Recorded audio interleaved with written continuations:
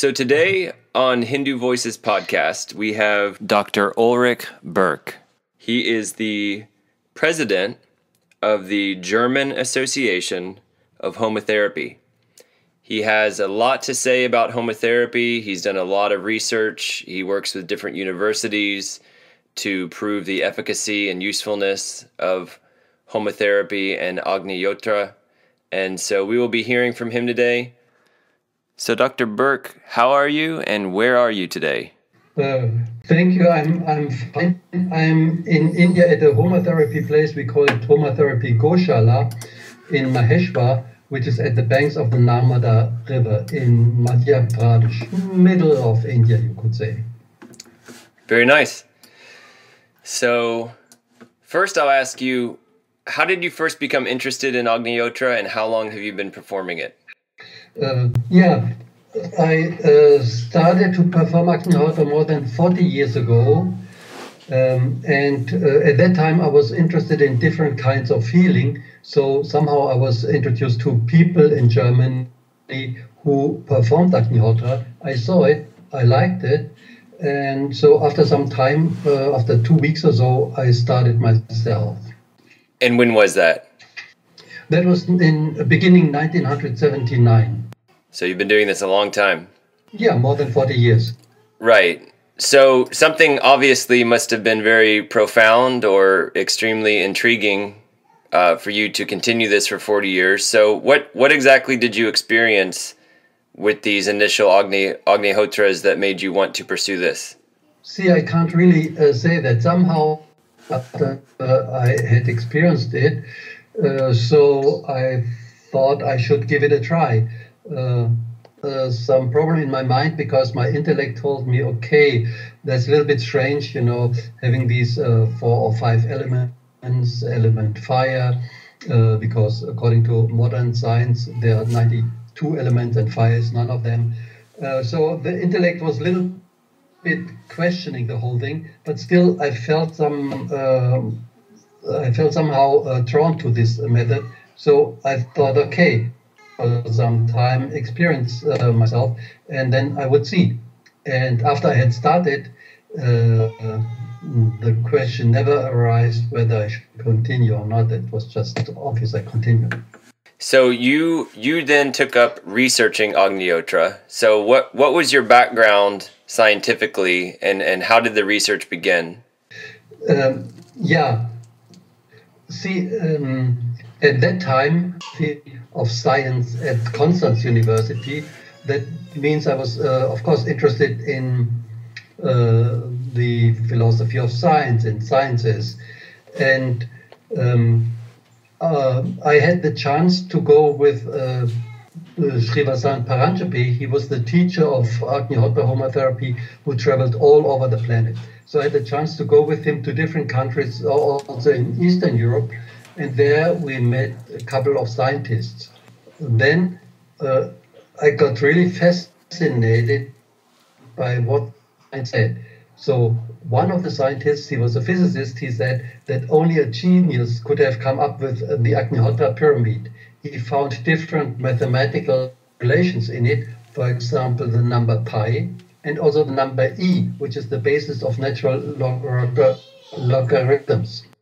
The 3 steps of the pyramid, they have a relation to the 7 chakras of the human body.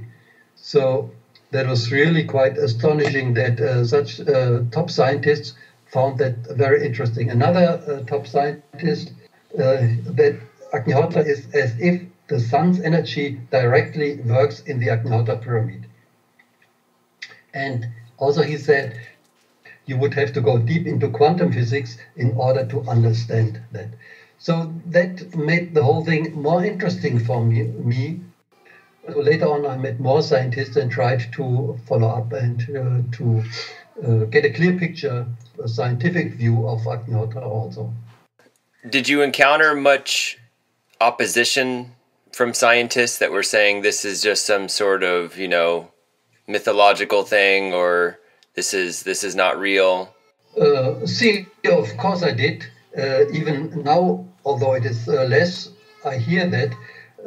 But in terms of science, this is just nonsense.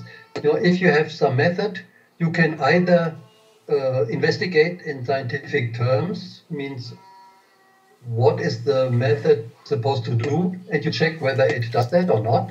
If it doesn't do it, okay, then you can forget about it. But if you say, no, that's just mythology, that can't work, without examining, that's not scientific at all. Still, I find that from time to time. But okay, I don't care much. I rather go to the scientists who are interested to actually examine, and then if their normal scientific work to find out, does it work or not. Right. Very reasonable. So, what has been your main focus of research within Agnihotra? So one important thing is the effects of Agnihotra. The effects of Agnihotra on our environment, on plant growth, agriculture, on human health, animal health. That is one big subject, the effects of Agnihotra. The second thing would be how does that whole thing work? What are the underlying mechanisms of Agnihotra? Other topic, and a little bit more complicated, but those are very interesting. So what are some of the ways that your research with Agnihotra has validated ancient Vedic texts on the topic? We have examined quite a lot about the effects of Agnihotra on the environment. There are different kinds of pollution of the atmosphere. One is biological, one is chemical, one is physical. So biological pollution is by harmful bacteria, harmful fungi, harmful viruses. And that is a very simple experiment. This had been done several times. The first time, 1981 maybe, in Poland, at the university there. People have a petri dish open with some nutrient solution, and they keep it open for 10 minutes, for example, then close it. And they do that before Agnihotra, after Agnihotra. And then they let the bacteria grow and see how much bacteria were there in the air. And before Agnihotra, you see a lot of bacteria. And if you do the same thing after Agnihotra, the number is much less. The count is minus 70%, minus 80%, minus 90%, by just one Agnihotra. And if you would do room, you would see there are no pathogenic bacteria left in the room. That's amazing. So that is the first thing. And then I talked about biological, physical pollution, chemical pollution. There are all kinds of harmful chemicals, but now most people are concentrating on SOx, sulfur oxide, and NOx, nitrogen oxides. And we did one experiment at North Maharashtra University here in India and could show that there's a reduction on both of these chemicals if you perform Agnihotra just once. Immediately after Agnihotra, there's a small increase, but then it goes down. The same also with physical pollution, that's particulate matter, and it comes down by approximately 40% just by performing Agnihotra once. And now the air pollution is a big problem. Now here I'm in India, and in big cities in India, it's really, you can't hardly breathe. Delhi, in the moment, is the most polluted city of the world. Schools are closing, people are advised, to not go outside so much and so on. But what can you do? People have to still somehow live. So we are planning an experiment with Delhi air and not perform Agnihotra only once, but perform it for, say, 1 week and see how these high concentrations of, how they go down. Yes. Okay. So what have you found with Agnihotra's effects on water? On water, we have done different experiments. One is they have taken Agnihotra ash, put that in a glass cylinder, and poured polluted water from river through this Agnihotra ash. And the water was really, really bad before. The color was not nice. Odor was very bad. Very high conductivity means a lot of salts. High concentration of total salt. Hardness was high. Oxygen demand and chemical oxygen demand was very high. And bacteria in it. And after the water was pouring through this column of Agnihotra ash, the water was very pure. It was turned into drinking quality water. That was one thing. Then there was one, they had a bore well, and the water was highly saline and alkaline, so they could not make use of it, drink it. They couldn't give it to the plants or to animals. The pH was 9.5 and salinity was 1150 parts per million. What they did is they performed Agnihotra next to the bore well and added Agnihotra ash from time to time to the bore well also. And after only 6 months, the pH came down to 7.2, which is nearly neutral, and salinity was half. So the water was then potable. They could use it for the plant, they could use it for the animal. So what about Agnihotra's effect on soil pollution? On soil, see, one thing is soil is so important, and people are aware of the importance of soil. And I want to quote one, that is an old Sanskrit text from around 1500 before Christ, from a Sanskrit text. It said, "Upon this handful of soil, our survival depends. Husband it, and it will grow our food, our fuel, and our shelter, and surround us with beauty. Abuse it, and the soil will collapse and die, taking humanity with it." And that is actually the situation in which we are now. And this abuse is happening. And actually, the Food and Agriculture Organization of the United Nations, FAO, says that now 1/3 of the world's soil has already been degraded. And if you continue, especially agricultural practices like they're common now, like that, then the global amount of arable soil in 2015 will be only 1/4 of the level of 1600 to 60s. And that means there's no chance that we could grow food for the people at that time. Only 25% of the useful arable soil would be left. That no means enough to feed the population of the earth. So then that takes us to, what is research saying about Agnihotra's effect on soil? Yeah, we have to rejuvenate the soil first. Of microorganisms like viruses, bacteria, fungi, algae, and so on. And thus, a healthy microflora and microfauna is created by Agnihotra and the use of Agnihotra ash. And that has been shown. For example, one experiment done at some college in India, they added 1% of Agnihotra ash to the soil.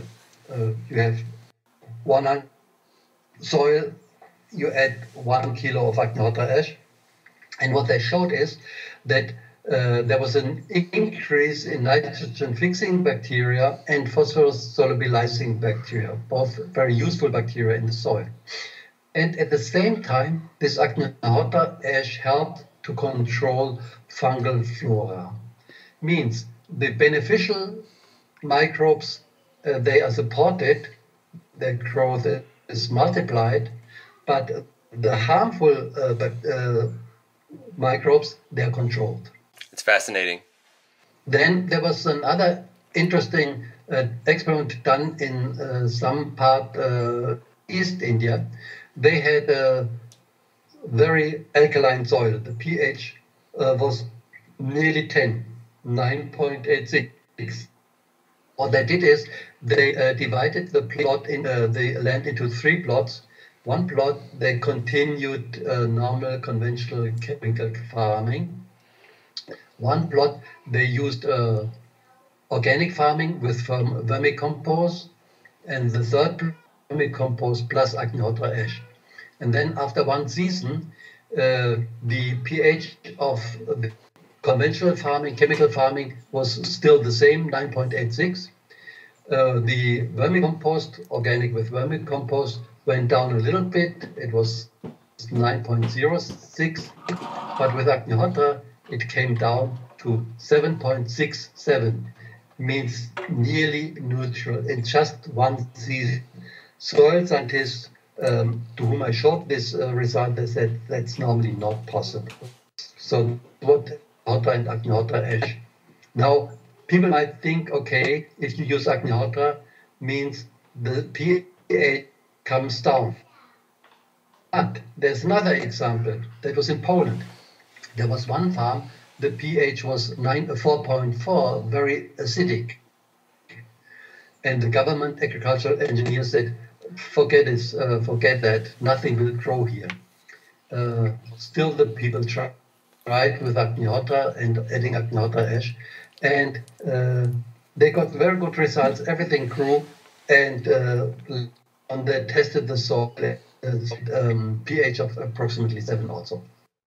So it actually brought balance to the pH and made it neutral.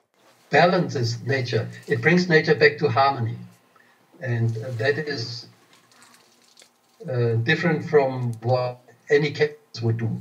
So what have been some other tests done on the topic of agriculture and plant growth? Yeah, I mean, there are a lot of simple tests which everybody, even in schools, that has been done. You use germination of seeds. That's very easy to do. We just take some plate, paper towel, some water, and add some seeds. You do this with Agnihotra ash and without Agnihotra ash, yeah, and you see the difference. Now, people could say, okay, but any ash has some nutrients, so maybe it's just because of the nutrients of any ash. So what we also do, we compare with some other ash, like burning the same substances, a little bit cow dung, a little bit ghee, a little bit rice, and still there's a big difference between the seeds, the germination of when you use Agnihotra ash and you use this other ash, which we call control ash. How would you apply the ashes to the seeds before planting? We just add the ash to the water. We just mix the water, a little bit of Agnihotra ash. Okay. And you've seen a lot of results in the growth of the plants using Agnihotra ash. Yeah, that is such a simple test, so you can easily even do it at home. Or we have seen school children who have done that, and always you get these good results. Of course, it has been published a number of times also, but that is a very simple thing. And then there were more complicated experiments also. One is in the Tamil Nadu Cultural University, they compared the yield and the quality of different flowers like rose and carnation, then also of cabbage, potato, and then compared organic farming with Agnihotra and conventional farming. And the result always, yield was higher with Agnihotra, and also quality was better and less problem. And especially with flowers, and flowers like roses, they are normally grown in greenhouses. And in greenhouses, the biggest problem is mold. And with Agnihotra, this problem could totally be controlled. Then you got more flowers, the stalk length was higher, the flower diameter was better, number of flowers per year were better, and also the shelf life increased. Some other university, they compared Agnihotra ash with other organic fertilizer, production of grass, And they saw the quantity is increased if you use Agnihotra ash, the oil content increases, and also the disease resistance is higher. And this higher oil content is interesting because that leads to the question of nutrient content of plants. And nutrient content of plants increases if you use Agnihotra and Agnihotra ash, which has been shown in some test of Warsaw University in Poland. So for the control of mold and disease, is the Agnihotra ash applied topically as like a foliar spray? Two things were done. One thing is Agnihotra was performed in the greenhouse. I think that's the main thing. And second thing, Agnihotra ash is added to water. You mix a little bit of Agnihotra ash to water and you use it as a foliar spray, yes. Very interesting. Okay, I just want to mention one more thing, that is biodiversity. Biodiversity is one big problem also. For example, recently a study showed that within 25 years, that's a short time, in Germany, the insect population was reduced by 75%. 75% less insects within 25 years. Involved in this said this is like ecological Armageddon. So that's really a big, big problem. And of course, that means if there are no insects, the birds have problems, they don't have food, and so on and so on. What we have found is if you perform Agnihotra regular in a place, biodiversity increases a lot. We have seen it in the place where I'm now here in Homa therapy Goshala in Maheshwar, that the invertebrates in the river, they are much higher, the content is much higher than in stations, control stations upstream and downstream. Also, we have seen here are many more butterflies than in places some kilometers away. So that is one big difference. Also, the impact of Agnihotra and regular performance here in this area. This was also observed in one university. They performed Agnihotra for their plants, and then they saw, there are suddenly some medicinal plants coming by itself. They were not planted. And also they saw many more birds, different varieties of birds and so on, after they started with this Agnihotra Homa therapy. Those sound like amazing results. So what about Agnihotra in the realm of human health? What is some of the research showing? There are a lot of reports on the effect of Agnihotra on human health, and there's a few systematic studies. One systematic study was on stress levels of people. Actually, it was done twice. It was done once in Moscow, where people came for Agnihotra for 2 weeks, always on the evening. So they didn't perform Agnihotra themselves. They just came. Somebody else did Agnihotra. They were just sitting. And there was a clear reduction in stress levels and in depression level. Which is a big problem in Moscow. Moscow is a very polluted city also. So that was one result. Then there was at one medical university in Santiago de Chile. That was quite interesting. They asked students before a very difficult exam. Studying medicine is quite difficult and the exams are very hard. So people are very stressed. So they checked 100 students for their stress level by analyzing their saliva. And, the content of cortisol shows stress level. And out of these 100 students, all had high stress levels. They selected the 30, which the highest level of stress, and made 2 groups of 15 students each. Then they invited these students for some Tai Chi class and said, okay, that will help you to get your stress reduced. So they did the Tai Chi, and yes, the stress level went down a little bit. The second group, they also did Tai Chi, but what these students did not know, next to the Tai Chi class, Agnihotra was performed. Significant difference, the stress level of those students where Agnihotra was performed next door went down considerably more. So that was quite an interesting study because it was double-blind. So that was quite good. Of course, if you sit next to Agnihotra, the effect will be more. And if you perform it yourself, the effect will be best. But we're still discussing how we can do that in a scientific test so that the placebo effect can be eliminated. But interesting it was. Now, then there was some study in the Indian army long time back, and these soldiers, they suffered from high stress also, and the study examined all physiological parameters, and Agnihotra had a very good effect on these soldiers also. So these were the studies done. Then there was one incident which was really shocking the whole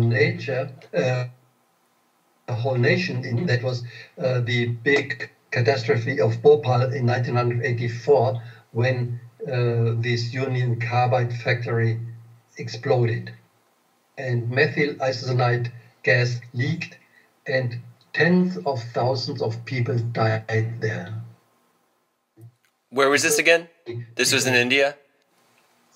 That was in Bhopal in India. Bhopal is in Madhya Pradesh. That is not far away from where I stay in the moment. It is in central India. And at that time, it's still considered as one of the biggest industrial catastrophes of our time, because really tens of thousands of people died. So it is on a level with Chernobyl and Fukushima. What happened is that in the families where Agnihotra was performed daily, none of the members was affected. So it looks like Agnihotra protective armor for all these family members. That was big news at that time all over India. It's fascinating. So the question that I think a lot of us have at this point is, what are the underlying mechanisms of this? How does this work? Yes, that's a very good question. And I have to say, modern science is just at the beginning of understanding that. So one thing is, I told you that Agnihotra ash, germination of seeds, and also Agnihotra helps to purify water. Now, to exclude, is it just any ash do the same thing? We always had a test with what I call control ash.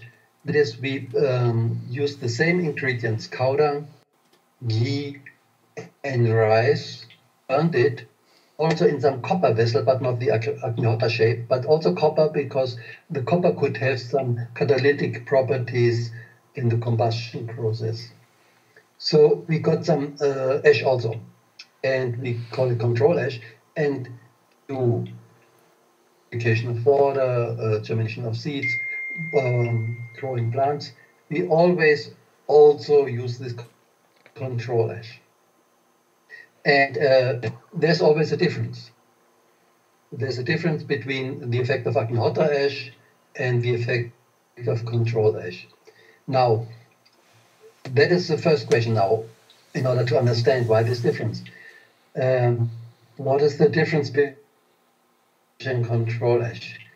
Chemical analysis, and there was not a big difference between these two ashes. So the answer is not in the field of chemistry. So we did other experiments like infrared absorption there was some difference. So that might be able to explain the different results. There was thing, this was done long time ago in Eastern Europe, that was quite interesting. Water in some aquarium. Agnihotra was performed next to the aquarium. And what they measured is the magnetic property, magnetic permeability of the water before Agnihotra and after Agnihotra. And it showed there's magnetic permeability, which shows how much of some magnet field goes through water. That was changed considerably if you perform Agnihotra. That means magnetic properties of water are changed. And that's quite interesting because we know that our body consists to a high percentage, maybe 70% or more, of water. And if magnetic properties of the water are very important to control chemical processes in the cells. So that means if these magnetic properties change, then the functioning of these cells also will be affected. So that could, to some extent, explain why we have these healing effects with Agnihotra, why plants grow better, and so on. Know that Agnihotra and Agnihotra ash helps to purify water. So first thing is we added Agnihotra ash to water, water got purified.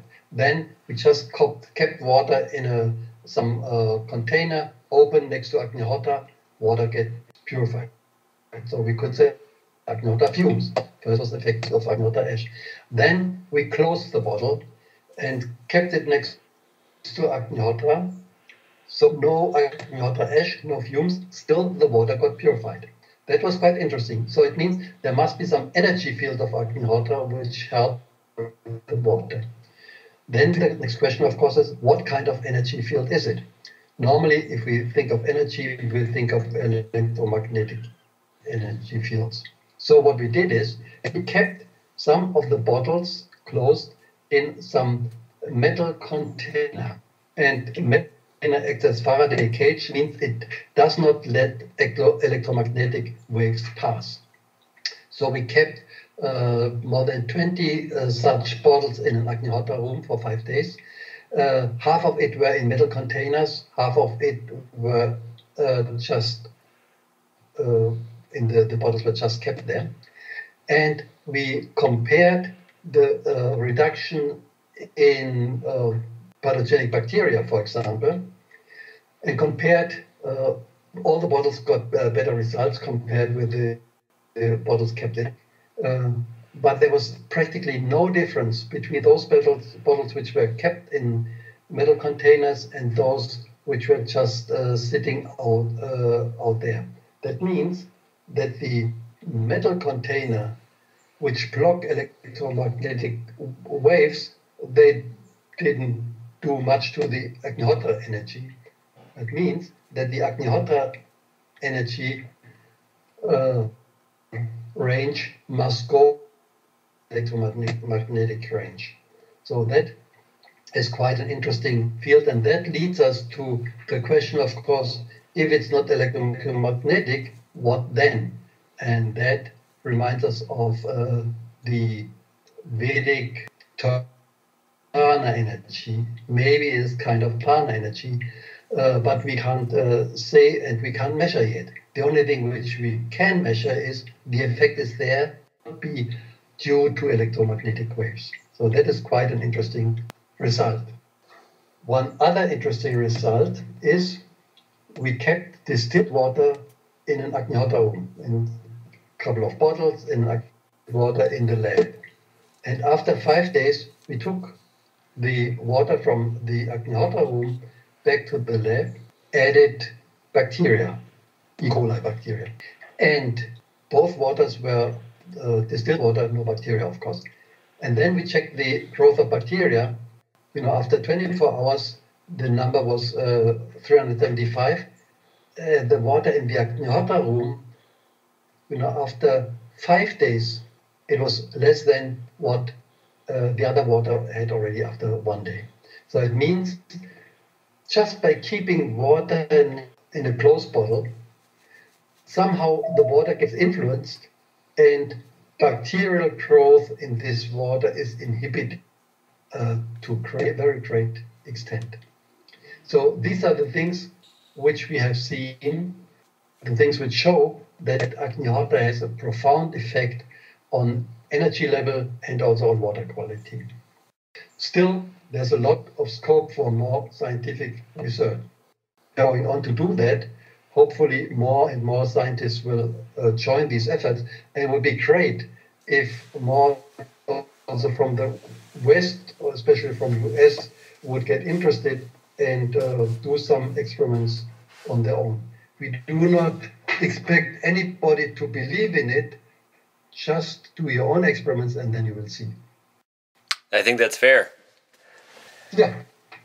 So you touched on this earlier in different ways of your describing Agnihotra's effects on these major causes of concern such as pollution and human health. But what do you see as the promise that Agnihotra has to help solve a lot of the world's major issues right now? See, of course, there's a lot of major issues of the in this world, and one of them is the World Health. And there's one interesting study of the World Health Organization say that every year more than 9 million people die of air pollution alone. And if you add soil pollution, which leads to pollution of the food, that results in environmental pollution being one of the major causes for people dying. And the percentage of pollution-related deaths in some countries is as high as 20 to 25%. That is, for example, the case in India. In the United States and in Europe, the percentage is between 5 and 10%, which is still, if 5 or 10% of people just die because of pollution. Mass performance of Agnihotra will help. But what we can do is, that is in every individual. We can just start performing Agnihotra ourselves. We do not have to wait till and the other big challenge is soil health. I mentioned that. If farming would continue like it does nowadays, 30 more years, the year 2050, only 1/4 of the soil which we had would be left of usable soil. Means no way the humidity could be fed. Now, most concentration is on the subject of climate change. And climate change, for most people, just means CO2. But CO2 is just one aspect of the problem. And we are facing the pollution of our entire environment, means air, water, and soil. And we do not claim that Agnihotra can solve all these problems in a short time. But the good thing is, whoever starts Agnihotra, he will be able to create a healthy micro-environment around his own place. More people join, then this area will get larger. In this way, we can help bring nature back to harmony. I love it. That's a great promise. That's very optimistic. So where can people find out more about Agnihotra? In US, it is agnihotra.org.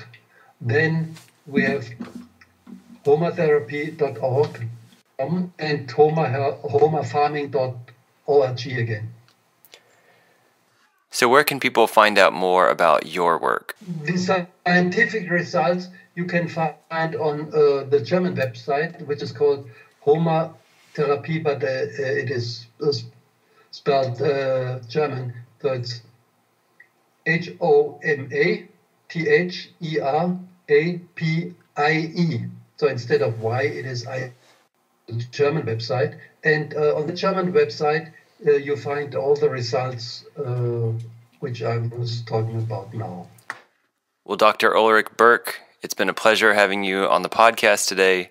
We very much appreciate you taking the time to come and speak with us. Your research with Agnihotra has been extremely fascinating to listen to. Is there anything else you would like to say before we go? Yeah. See, I'm always happy if there are more scientists interested to study the subject. So those people who are interested, they can contact me on the web page, which I just mentioned. There is some contact form, and also the email address is given. So please contact me either on this contact form or through email. We do have listeners in Germany as well as all around the world. Please contact Dr. Ulrich Berk if you wish to discuss any of the matters in this podcast. And thank you very much, Dr. Berk, for speaking on our podcast today. Namaskar. Okay, namaskar. Dr. Ulrich Berk has been performing Agnihotra for over 40 years, and he's a scientist, he's a researcher, he works with scientists, and they are proving that this Agnihotra has beneficial effects on water, on air, on soil, on biological diversity.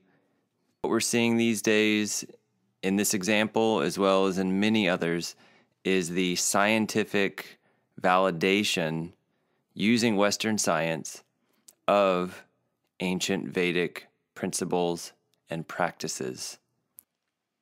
Thanks for listening.